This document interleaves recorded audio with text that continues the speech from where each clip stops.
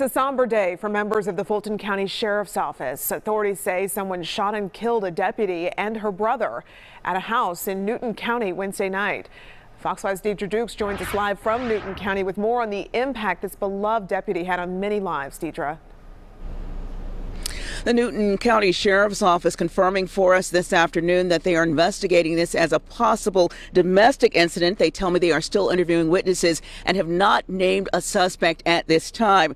Now, the shooting claimed the lives of Fulton County Sheriff's Deputy Shakeema Brown Jackson and her brother Levoy Brown. They were killed at Jackson's Covington home at around 10:30 Wednesday night. Now, Deputy Jackson joined the Fulton County Sheriff's Office in 2018 as a detention officer. She became a deputy sheriff just over a month ago. Her co-workers say she had a bubbly personality, a positive attitude, and was eager to learn. Well, Fulton County Sheriff Pat Labatt said his office is providing peer support and chaplain services to those hit hard by her tragic death.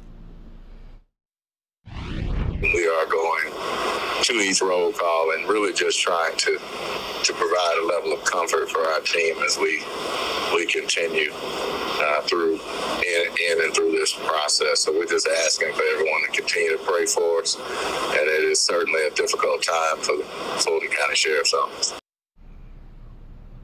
And the deputy leaves behind a 17-month-old child. We spoke to the victim's mother earlier today. Hear from her tonight on New at 5 as she seeks justice for her two children. Live in Newton County, Deidre Dukes, Fox 5 News.